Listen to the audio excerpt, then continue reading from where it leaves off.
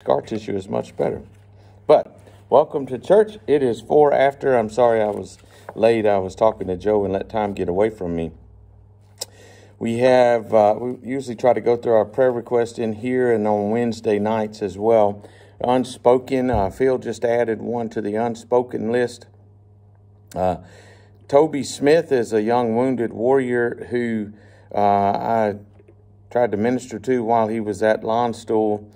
And they first told him he was going to go to Walter. Well, they first told him he was going to have surgery there at Landstuhl. And then they told him that he was going to he has a back injury. They told him he was going to go to Walter Reed and have the surgery.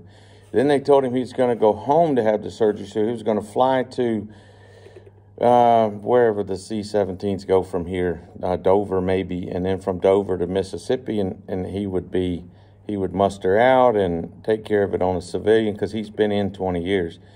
And this is probably going to end his career, the back injury. And anyway, so now they tell him he has to spend 90 days at Fort Stewart, Georgia. So he's not too excited about that. That's about an 8-hour drive from anybody who would come and see him or visit him or whatever. So I'd like for us to continue to pray for him. I'm sorry? It's kind of in the middle of nowhere. It's in the neighborhood of Savannah, though, right? About an hour away. Oh, is it that far away? Yeah, it's about an hour. Okay. Yeah, I mean, when he flew, I don't know who saw the picture or not, but when he flew, he's on one of those boards on the plane. He takes a picture like this, headed to stateside, and then he sent me another one when he was headed to Fort Stewart. Anyway, bless his heart. He's there, and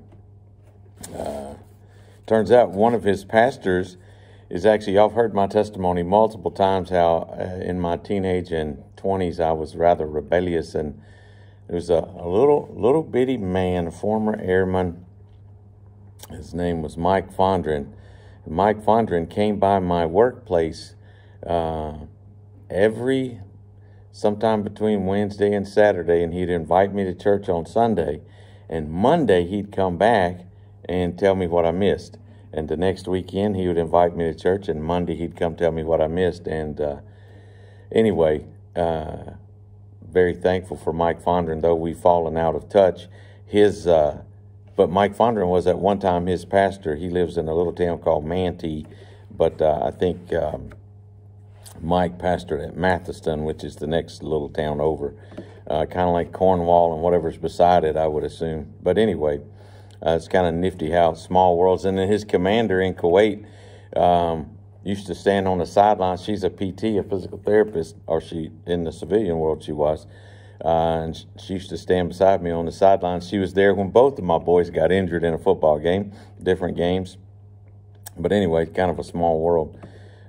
Praying for the leading and laboring saints here at Heritage, the boldness to witness, the wisdom as to how and when, the gumption and really I think the guts to see the battles around us that the Lord will let us win, that he will win through us is probably a better statement. Still praying for the Garza family. Mike is here and his family's in California, and any of us who've been separated from our family know how difficult that can be. Anyway, the good news for Mike is they are going to extend his career. He thought he was going to have to medically retire, and he didn't want to do that. And so he's going to get to serve another and complete his 20 anyway. But he's ready for them to give him a new duty station so the family can get back together. Praying for lagging saints. We have a list of people that are associated with the church who hadn't been here in a while. We have a long list of lost people. Rainer, Inga, Eric, Ralph, Thomas, Michaela, Samira, Dan Treadwell in Florida. One of Denise's co-workers.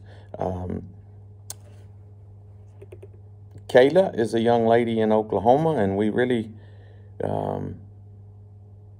if you've been around the church long, some people have a profession, but you don't really see the possession. That's probably what people would have said about me in my 20s, so we don't know if she needs to be saved or if she just needs to get right. But let's pray for Kayla and Will, Randy Burge, Hayden Payne, Marius, Alex, Mrs. Seth Cheney in Mississippi, Kylie, which is Kira's sister, and many other friends and co-workers. Anybody have somebody they want to add to that? All right. Pray for Heritage. Pray for the pastor. Those of you who have known me long, I think you probably know I'm preaching a little differently these days. Not preaching a different doctrine, but maybe a little different style. And I believe it was the Lord that moved me to do that. So I thank you for praying for me in that. And I wish you would continue to pray.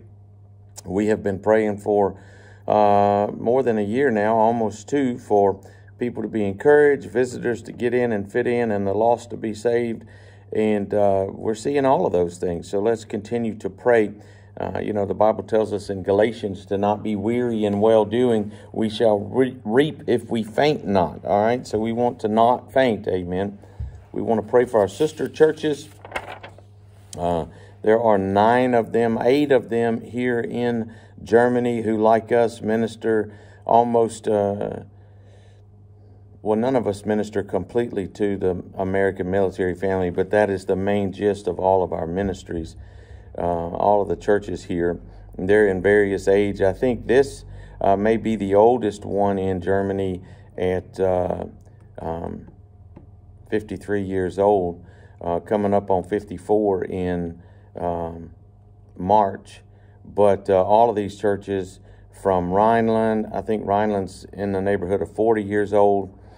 In fact, the Sakuras are about to PCS, and I've been trying to get them in touch with the church there where they're going to, and I managed to do that. There's actually 2 churches there, so they can kind of see which one the Lord would have them be a part of. One of them, the one that's much closer to where they'll be living, I actually know somebody who's in the church. I sent him text. I said, man, I remember when I was in high school and you were married with 3 children, but now I look older than you do. He led the singing when I was in high school, and he's leading the singing there. He got saved at Rhineland 40 years ago, 1983. He got saved there. So anyway, we want to pray for our sister churches. We have 17 missionaries that we support, 18 missionaries that we support, and the Lord was gracious in our missions conference. We had Faith Promise come in to cover all of that. So we want to continue to pray for them. We want to pray for families. We have 3 that we've been praying for quite some time to see a family completely reconciled. We got a couple of different families on here where there's been an unwanted divorce. And there's another one where I know the husband is deployed and seems to have found a replacement, we might say, on deployment, which is rather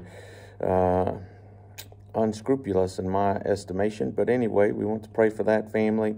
A young family in Mississippi. I taught the mom when she was in high school. I taught her senior English. Now she's like 31, 32, and 3 kids. Praying for her husband. Praying for Jake Harrison, which is the younger child of a couple of friends of ours. And then one morning this week, I think it was Friday morning, I sent out my devotional kind of early for a holiday weekend. And a boy in Mississippi texts me right back. And I'm like, it's 2 o'clock in the morning. What are you doing up? And he said, well, they put me on night shift and I need your prayer. I'm like, you're on night shift? He said, yeah, I just came home and found another man in my house. He was hiding in my children's bedroom. Thankfully, they were at my parents' house for the holidays. He said, I got to confess to you, that old Marine came out and I beat him pretty soundly. He said, but it is 30 degrees in Mississippi, so I gave him a ride to his car, which he had parked like 2 miles away, and walked to the man's house. Anyway, you don't need to know his name. Everybody in here, man or woman, knows that that is a terribly stressful situation. And his prayer request, I thought, was amazing. he said, pray that I steward this trial well. I thought that was pretty amazing. Having known him for some time, it's not the first time that his wife has been unfaithful, and I can't imagine the stress with that. I also can't imagine if he needs to do something differently, if this is continuing to happen. Anyway, let's just remember that family there. That would be a terrible thing to find out any time, but to find out on a holiday that you're supposed to be giving thanks, it might be a little challenging to be thankful. So let's pray for this young man. He's not in the Marine Corps anymore, but once Marine, always a Marine kind of thing. Praying for our military people. We have some names I need to add here who started coming to the church. We've got several DOD contractors, which pretty much makes up everybody in the church but Joe, right? As far as active duty and DOD employees or spouses of the aforesaid. Praying for our military in Poland and Ukraine, Israel, and other hot spots. Health requests, we've got a long list here. I'm not going to read them all, but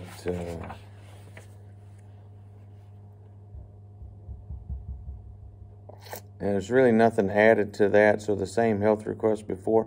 And praying for our schools, I think here and in the States, it's pretty obvious that we need the Lord to work in the schools. And homeschooling is an answer, but it is not the only answer. And I say that not because I desire that anybody put their kids in the public schools, but you do have to pay attention. It needs prayer when 80% of our U.S. citizenry are products of the public schools. So I can't blame it all on the schools, but clearly we see the schools need to be prayed for, right? We still have some praises on here with church growth and people getting in and fitting in and such as that. Anybody have anything they want to add?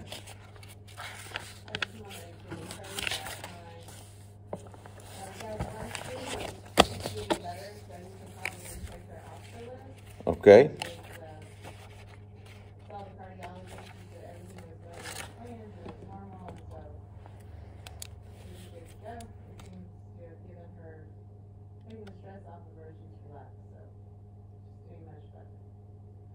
Okay. My buddy Stephen Lamont said that Thanksgiving, obviously, those of you who don't know, Stephen Lamont has been diagnosed with terminal cancer. It's on his liver, his pancreas, and I forget what all it's metastasized to. But anyway, he said obviously it was different than any Thanksgiving he'd ever had, but it was a good Thanksgiving. So his attitude it's very convicting. Oh my goodness. It's very convicting to me. It just has a great attitude. But anyway, anybody else? Yeah, I need you to go turn that heat off. Just turn it to summer, because I'm dying up here. Yes, sir. Anybody else? All right, let's pray. Dear Heavenly Father, we do thank you for all of these that have gathered out here today, Lord. We do pray for these various requests from the unspoken, Lord. Some of the unspoken requests are health requests. Some of the unspoken requests are health requests for people elsewhere. Some of the unspoken requests are for lost people. Lord, we just pray that you'd have your will in each of those.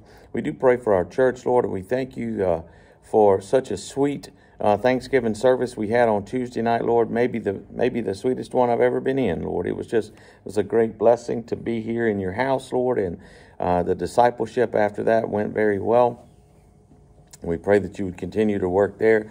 Lord, we pray for the lagging saints. I think of you in this morning and others who haven't been here in a long time, Lord, and we just pray that you would work in their hearts, Lord. I think of Miss Caroline and others. Lord, just have your will and way in their lives, Lord, and I pray that they would have the good sense to submit to the leading of the Holy Spirit, Lord. We do pray for this long list of lost people, Lord. We are thankful for the the truth of Scripture, that you're not willing that any should perish, but that all should come to repentance, Lord. And I pray that you would help us each to live our lives as the patterns that you'd have us to be, so that people can follow us to thee, and so that believers can follow us to a deeper relationship with thee, Lord. We just beg you to work there as only you can do. We do pray for the church, Lord, and we thank you for all the good things that we see going on here. Lord, we thank you for Rhineland and Wiesbaden and Ansbach and the various other churches here in Germany. We pray that you would continue to work there, Lord. I know that some of these pastors are aging. Several of them are in their 70s and others in their 60s, Lord. And I just pray that you would give them health until you bring somebody in to be trained to take over, Lord. I thank you for the privilege and the possibilities before us as we try to train Jeremy for the ministry, Lord. I pray that you would just guide me, guide him, Lord. And you know the unspoken there concerning the Institute, Lord. I pray that you'd have your will in that. Lord, we do pray for Brother Sly and Brother John Radank specifically, who we know are both in their 70s, and we pray that you would give them continued health, Lord. We pray for the various missionaries we support, Lord. Some of them are older and are filling in here and there, from Chris in Japan to Brother Ron in Japan and other places, Lord. And we thank you for their continued service, Lord. But we pray that you would raise up men to serve you in such capacities, Lord. We do pray for these various homes, Lord. And I pray for my buddy in Mississippi. You know what he's facing, and you know what he needs to do personally and what his wife needs to do, Lord. We pray specifically right now for those two little children, Lord. I can't imagine the difficulty of trying to raise kids in such chaos, Lord. And I pray that you'd have your will there. Again, we don't even know how to pray for it, Lord. I thank you that your word teaches us, when we don't know how to pray, that both the Holy Spirit and the Son are making intercession for us, and they know what the perfect will of God is. And we commit these situations to you, Lord. And Lord, I think of Brad and Dan, who've gone through unwanted divorces and how difficult that might be. And I just pray that you would strengthen those men, Lord. I think of Chris, Lord. You know who Chris is. And Chris, who's probably going to go through a divorce, Lord. And for all outward appearances, it's his fault.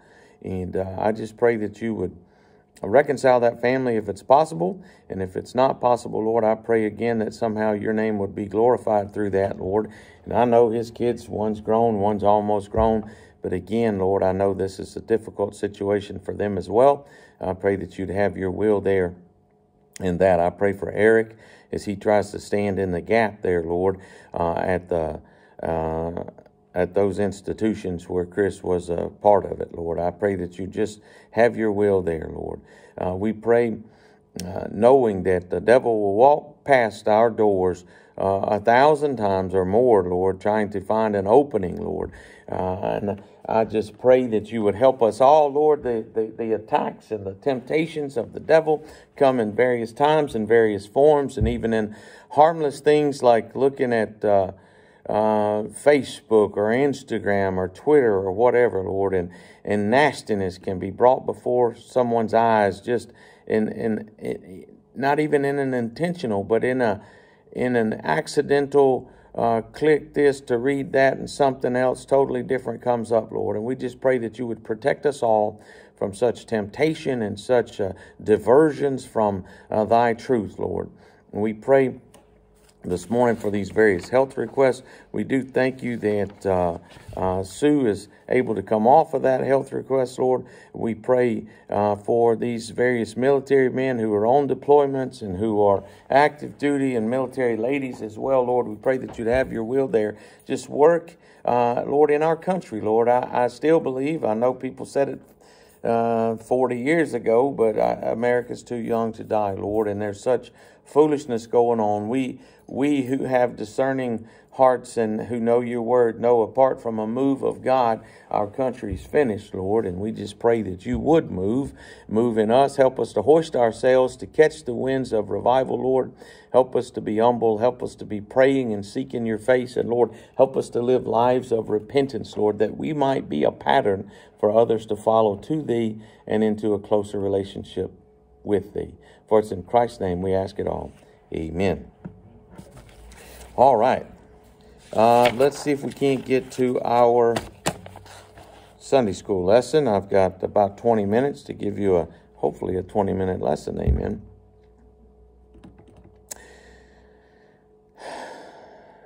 I'm going to start with an open-ended question and see what you think. I will give you a closed-ended question first, and then, no, I think it'll be an open-ended question. When I say that our country is a microwave society, what do I mean by that? Our society has become a microwave society. Joe, you're the only one with your hand up, so I'm going to call on you. So wanting everything to be done fast. Wanting everything to be done fast. So how does that, this is again for everybody, how does that affect our parenting and pastoring and things of that nature? Boy, it overwhelms me when y'all all talk at once like that. Our children, as following the Lord and following scriptures and doing what they're supposed to do just right away, when they have to have the time to be capable of learning, be capable of reasoning, be capable of understanding, and all of that definitely takes time. And so sometimes it can be frustrating when we don't see it as fast as we want. It's true. Sometimes we want our children to automatically grasp things that we have had a lifetime to come to understand, I shouldn't say which one. One of my sons sent me a song and some tender words with the song. And one thing in the song was the advice that I didn't want has somehow sunk in.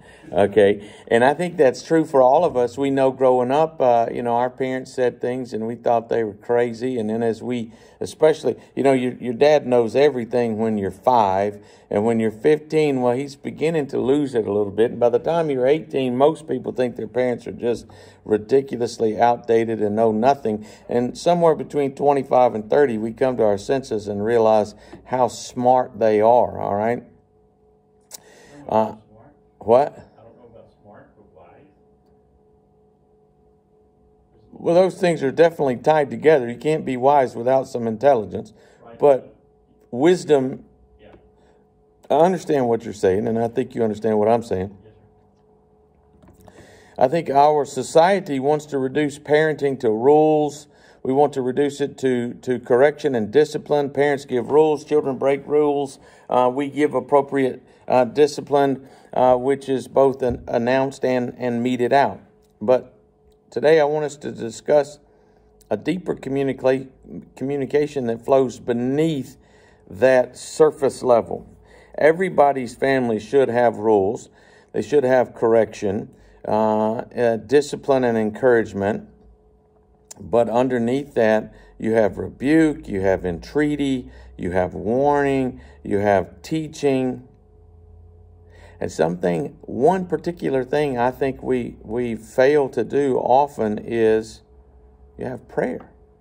Prayer is an integral part of pastoring and parenting. Last week we started to talk about this. Communication is a two-way street, right? But we also need to vary our style to the situation and to the person. 1 Thessalonians 5:14, if you want to turn there with me, I'm going to read 2 verses from 1 Thessalonians 5. And it kind of addresses this different communication for different people. Whether we're talking about adults or whether we're talking about toddlers, or whether we're talking about adolescents or preteens or whatever the case may be, we have to vary our conversation. So in 1 Thessalonians chapter 5, verses 14 and 15, the scripture says, we exhort you. Exhort is a very deep encouragement, okay? Brethren, warn them that are unruly, comfort the feeble-minded, support the weak, and be patient towards all men. See that none render evil for evil unto any man, but ever follow that which is good, both among yourselves and to all men. So you see at least 3 different things there: warn, comfort, and support. And then you have be patient. And in this case, oftentimes when you see the word patient in Scripture, it is not talking about the calmness that a grandparent might extend to a grandchild, but it's talking about an endurance like a marathon, or maybe even more than a marathon. I saw yesterday where an American ran 100, I want to say it was 100 miles in 4 hours and 48 minutes. I might be wrong. I know he averaged a 5-minute mile, and it was like running multiple marathons back to back. I think they compared it to running 4 marathons back to back. Must have been 2 marathons back to back. Maybe it was 50 miles, but because the time doesn't add up. But either way, hey, I used to be able to run 10 miles. I don't know that I've ever been able to run 26 miles, and to run 2 times that and to maintain a 5-minute, under 6-minute mile on that whole thing. That is the patience that we typically talk about. But here we are talking about that calmness of spirit. So when you think of encouragement and comfort, what do you think of? As a parent, how would you encourage or comfort your children? Boy, it overwhelms me when y'all all talk at once like that. Well, lift them up. Help them work through it.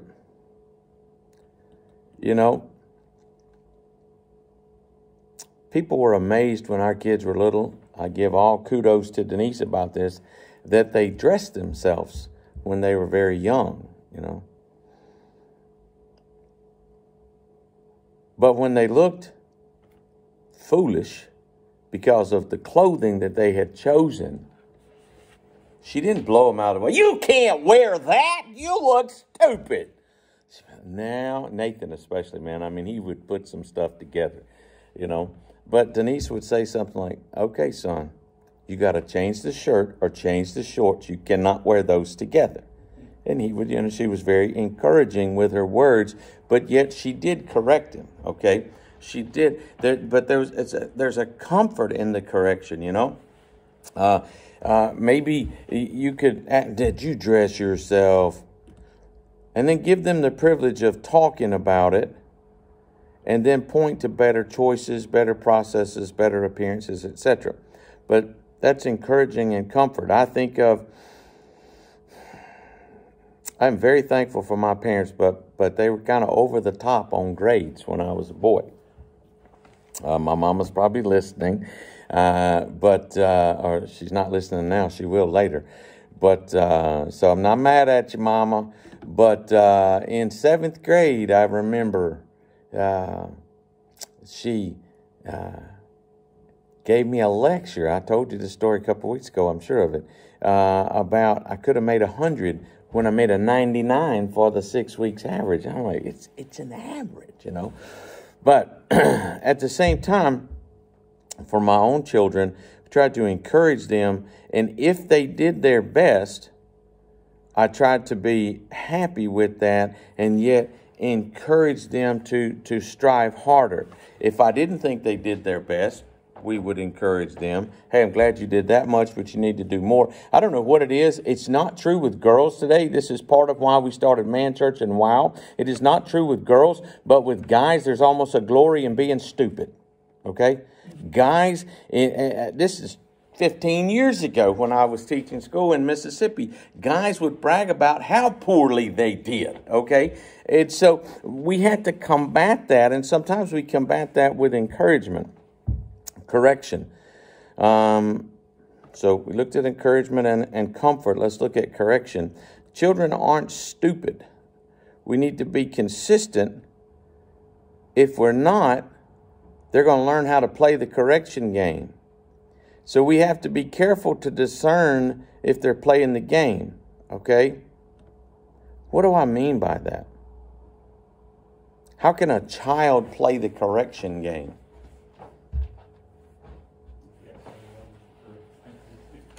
I'm sorry, what? Try to guess on what the right thing to do is, or try to look forward to see what the right thing is.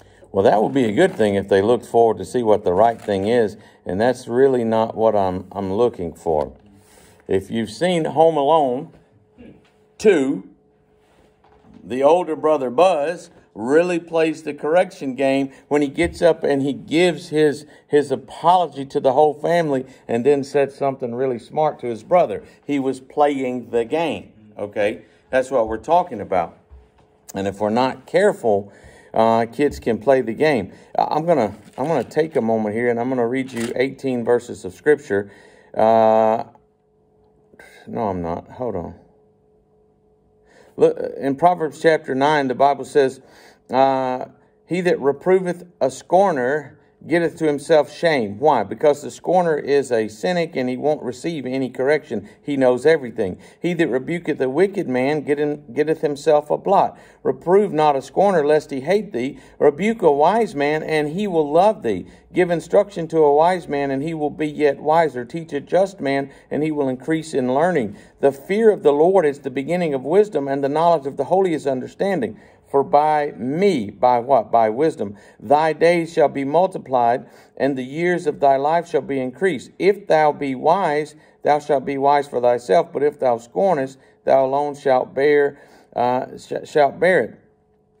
Sometimes children can apologize at just the right time and in just the right way, and it really does take a discerning parent to see that they're playing a game and they're not genuinely sorry. All right.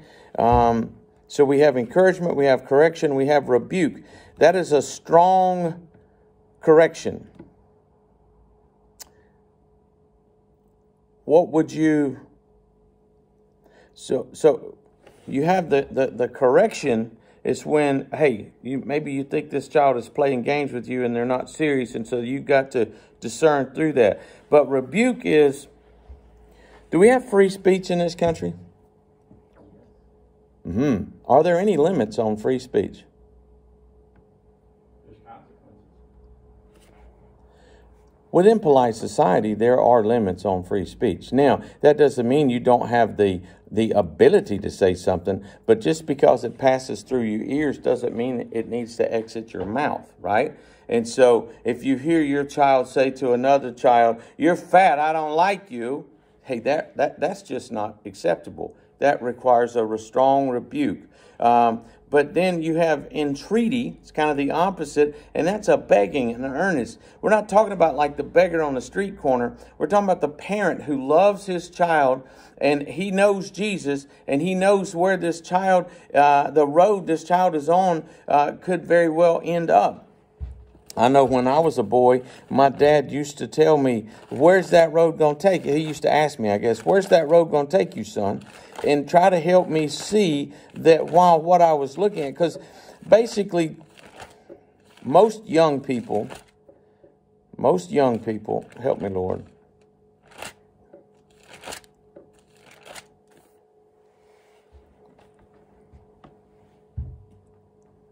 Have a "why can't I" attitude. Well, why can't I do that? And they want to see it in black and white. I mean, when I was a kid, I started smoking pretty young. Of course, I was wise enough to hide that from my parents because I didn't want to die.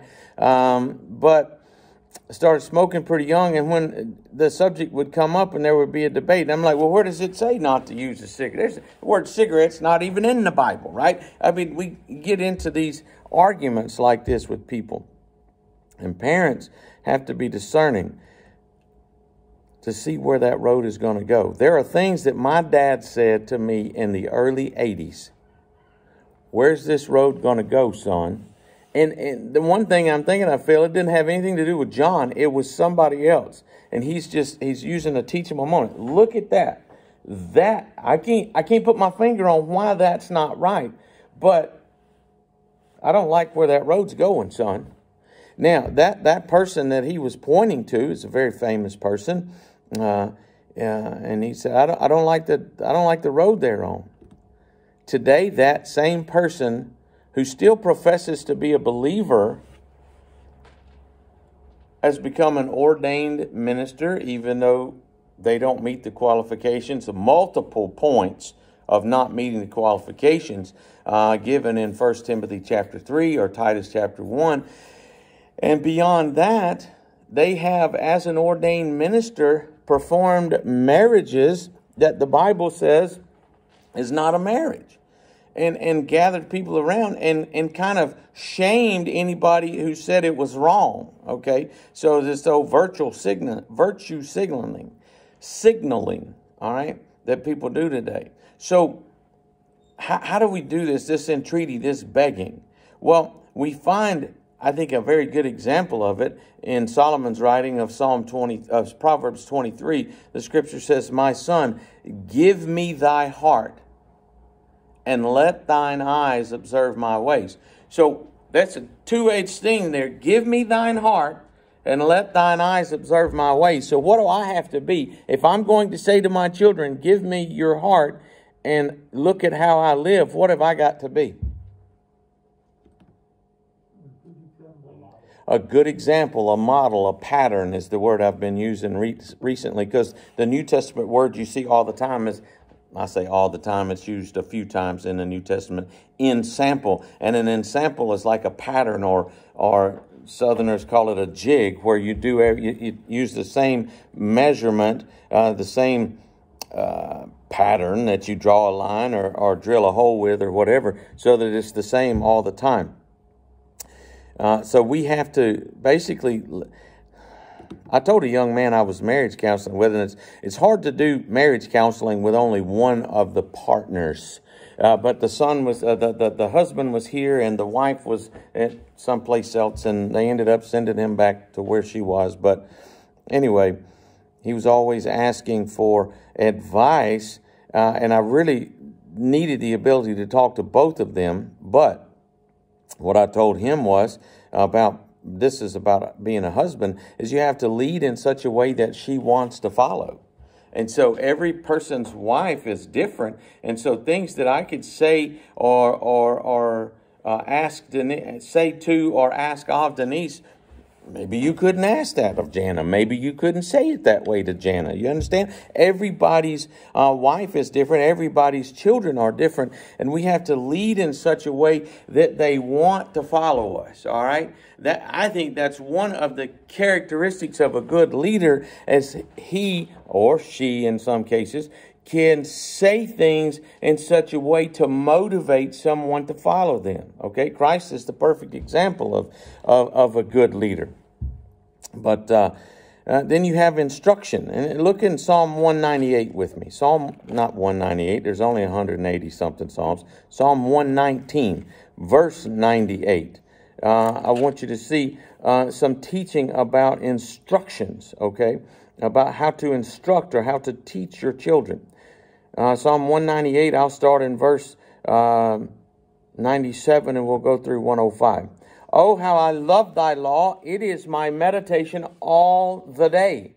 Thou, through thy commandments, hast made me wiser than mine enemies, for they are ever with me.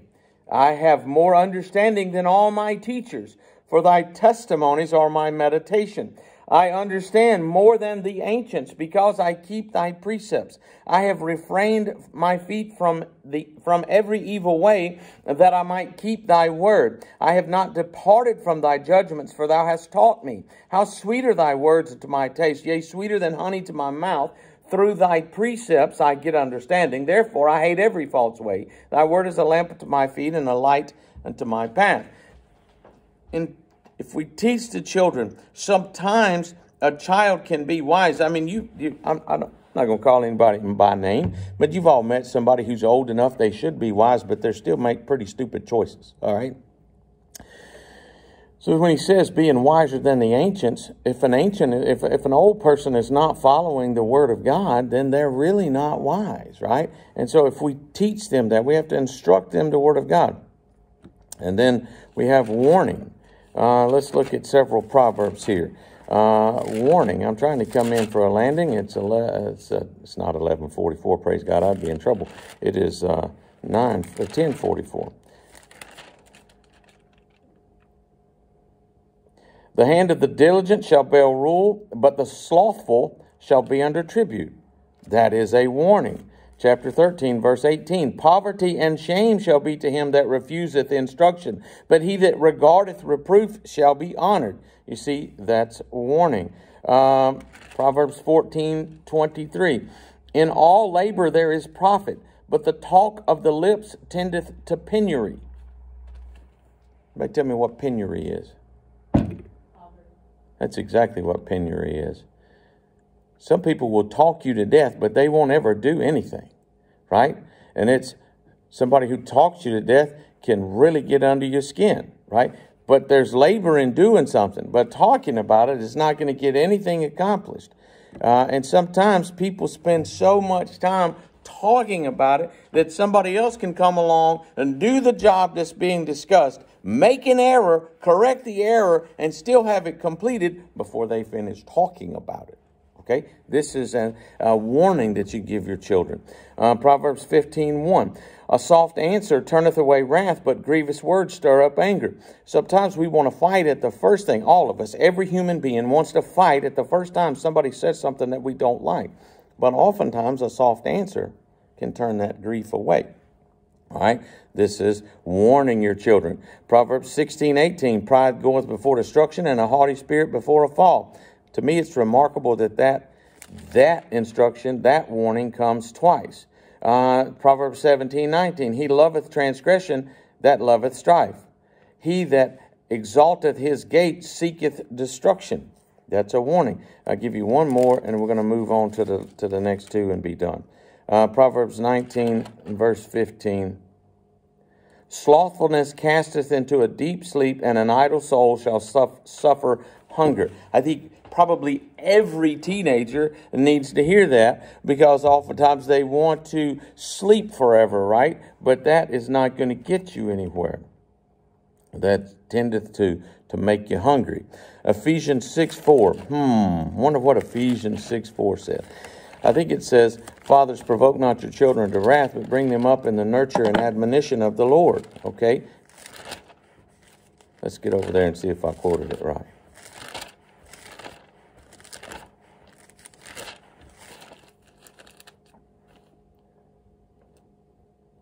That's what it says. All right, let's look at 1 Thessalonians 5:17. That is, pray without ceasing.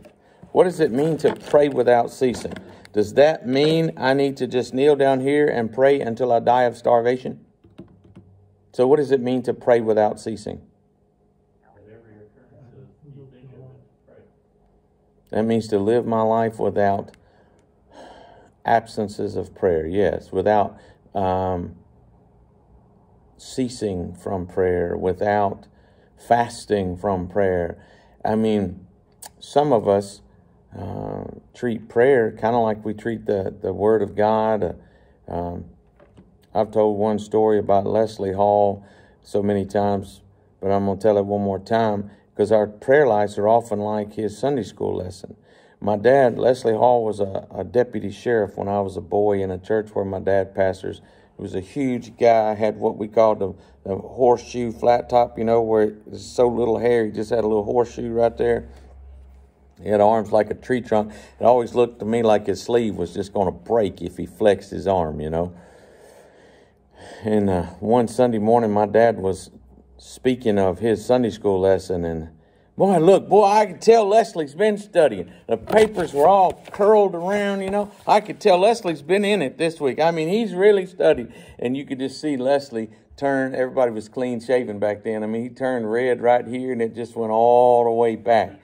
And finally, he raised his hand. He said, preacher, I can't let you tell these people that story. Why? I mean, I'm proud of you. You've been studying. He said, But really, it's all curled up because it's been laying on the dash of the cruiser and that hot sun coming through the glass curled it. I really hadn't looked at it since last week, all right? And sadly, that's the way some of us pray. But our kids need to see that we pray so that they can learn to pray without ceasing. And they're going to learn that by praying together with their mom and dad, by seeing mom and dad pray. Help me, Lord. I need to shut up. It's almost time to be done. I need to give you a 10-minute break. But I say of my wife pretty regularly that she is harder on herself than anybody I've ever met. Okay? And sometimes we all tend to that. And so we look and we hear a story about how one family prays together. And of course, we all have seen the stickers and the wall mountings and all this that says the family that prays together stays together.